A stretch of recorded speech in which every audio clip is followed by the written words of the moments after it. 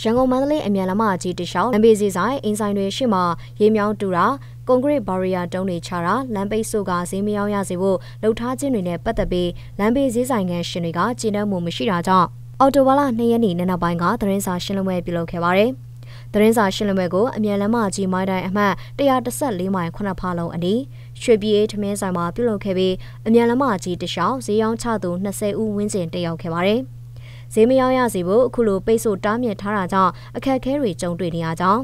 လမ်းဘေးစည်းဆိုင်တွေအနေနဲ့အမျက်ငွေရရှိမှုနည်းပါပြီးစားဝတ်နေရေးကိုအလင်းမီအောင်ဖြည့်ရှင်းနေရတာကြောင့်စီးပွားရေးအကျပ်တဲတွေထပ်မံကြုံတွေ့နေရတယ်လို့ဆိုပါတယ်။ဒီအခြေအနေနဲ့ပတ်သက်ပြီးသတင်းစာရှင်းလင်းပွဲကိုဦးဆောင်ပြုလုပ်သူကိုစိုးမြင့်ဦးကအခုလိုပဲပြောပါရယ်။ဒီနာကကျွန်တော်တို့ဒီဆိုင်နေပြီမှာအပေါက်ရှိတယ်သူတို့နီးမျိုးစုံနဲ့တိုးပိတ်တောင်ဘက်ကိုလာခဲ့လိုက်ပြက်စီးသွားအောင်ဆောင်ရွက်လာတာတော့မဖွင့်နိုင်အောင်ဆောင်ရွက်လာတာမျိုးစုံတွေ့ပါလေ။ဟုတ်လားကျွန်တော်တို့တိုးပိတ်တောင်ဘက်ကျေးရွာအုပ်ချုပ်ရေးမှူးကတစ်ဆက်ဒီအဆောက်အဦတွေကိုဖျက်သိမ်းမှုအကြိမ်ကြိမ်စာပို့ပါလေကျွန်တော်တို့တခါမကျူးကျော်ဘဲနဲ့ကျူးကျော်ပါတယ်လို့ဆွဆွဲပြီးတော့နော်ကျွန်တော်တို့ဟုတ်လားဖြတ်ပေးပါဆိုတော့စာရီပို့တာလည်းအချိန်ချင်းဖြစ်ပါတယ်ကျွန်တော်ဒီစာရီလည်းကျွန်တော်မိတ်တူထားပါတယ်နော်ဟုတ်လားကြည့်လို့ရပါတယ်အဲကျွန်တော်တို့ကမကျူးကျော်ဘဲနဲ့ကျွန်တော်တို့ကျူးကျော်လို့ဆွဆွဲထားတာတကယ်တပိုင်းဖြစ်တယ်နောက်ဒီတစ်ဖက်မှာကျတော့ကျွန်တော်တို့ဘာလာလဲဆိုတော့အခုကျတော့ဒါကကျွန်တော်တို့ကဒါမဲ့မကျူးကျော်ဘဲနဲ့ကျူးကျော်လို့ဆွဆွဲထားတော့ကျွန်တော်ဥပဒေအဖြစ်ရှင်းလို့ရပါသေးတယ်အခုကျတော့ကျွန်တော်တို့ဒီစာရီတွေရှေ့ကိုကျွန်တော်တို့ဒီမှာဘလို့မှဝင်လို့ထွက်လို့မရတော့အောင်ဟုတ်လားညောင်းကြီးတွေတူတယ်နော်ကျွန်တော်တို့ကွန်ကရစ်တုံးတွေကျွန်တော်တို့အစိလိုက်ပြီးကအဲ့တော့ကျွန်တော်တို့ကဒီဟာကတော့တော်တော်လေးကိုပပဆက်ဆက်ဖြစ်နေတယ်ဗျဒါရှင်းမှတော့လူသားဆောင်မှုလည်းတော်တော်လေးအားနေနေ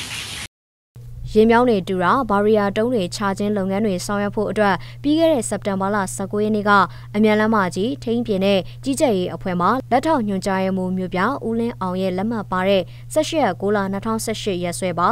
စာအမှတ်984မြင်းဆောင်လာငကာကြီးမြင်းဆောင်အမြန်လန်းမြင်းဆောင်2018ဤညွှန်းပါစာနဲ့အမြန်လမ်းမကြီးပဲဈေးဆိုင်တွေထံသို့သတိပေးစာပေးပို့ခဲ့ပြီးရင်ဝင်ထွက်လန်းတွေကိုရေမြောင်းတွေတူးထုတ်တာဘာရီယာတုံးတွေကာယံတားစီတာအစရှိတဲ့လုပ်ငန်းတွေကိုဆောင်ရွက်သွားမယ်လို့ဖော်ပြထားကြောင်းသိရပါဗျ။အခုအခါမှာအဲ့ဒီလုပ်ငန်းတွေကိုဆောင်ရွက်ဖို့ရန်ပုံငွေရရှိပြီးဖြစ်ပြီး22ရက်6လ2018ရက်နေ့မှာစတင်ကဆောင်ရွက်သွားမှာဖြစ်ကြောင်းကြိုတင်ပြင်ဆင်နိုင်ဖို့အတိပေးအကြောင်းကြားလိုက်တယ်လို့ရုံးစာနဲ့သတိပေးစာပေးပို့ခဲ့ကြောင်းသတင်းစာရှင်းလင်းပွဲပြုလုပ်သူတွေထံကနေသိရပါဗျ။ဆောက်လုပ်ရေးဝန်ကြီးဌာနကနေဆိုင်တွေကိုကြိုတင်စာပို့ပေးထားတာရှိပြီးဘယ်သူအမိနဲ့ဘလို့ချရဲဆိုတာတော့မသိဘူးလို့အမြန်လမ်းမကြီး115မိုင်စခန်းမှုဒူရဲမှုလိုင်စောဦးကအခုလိုပဲပြောပါရယ်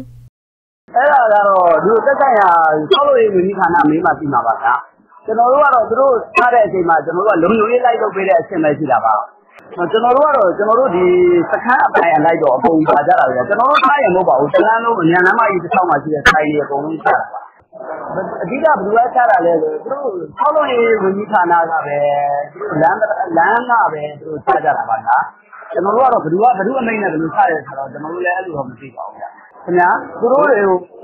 သူတို့ဟိုဘာတွေကိုဆောက်လုပ်ရေးဝန်ကြီးဌာနကနေပြီးတော့ဆိုင်တွေကိုကြိုပြီးတော့စာတွေပို့ထားတာတွေရှိပါတယ်အမြန်လမ်းမကြီးရတပ်ဖွဲ့မှုရဲ့ Facebook စာမျက်နှာမှာလည်းအမြန်လမ်းမကြီးတခြားတရားဝင်လမ်းမဟုတ်တဲ့ရင်ဖြတ်လမ်းတွေမှာလမ်းနယ်နိမိတ်သတ်မှတ်တဲ့ဘာရီယာတုံးတွေသတ်မှတ်ကာယံချထားတာနဲ့လမ်းဘေးရင်ုံမြောင်းတူးဖော်ခြင်းလုပ်ငန်းတွေဆောင်ရွက်မှာဖြစ်တာကြောင့်စက်တင်ဘာလ22ရက်နေ့မှာစတင်ကလမ်းမကြီးဘေးထိစပ်နယ်မြေအတွင်းဖွင့်လှစ်ထားရှိတဲ့သတ်မှတ် rest camp နဲ့စားတောက်ဆိုင်မှာအပါအခြားစားတောက်ဆိုင်တဲ့ထမင်းဆိုင်တွေအတွင်းသို့ကားဝင်အောင်လမ်းတွေခွင့်ပြုမှာမဟုတ်တော့ဘူးလို့ရေးသားဖော်ပြထားပါတယ်။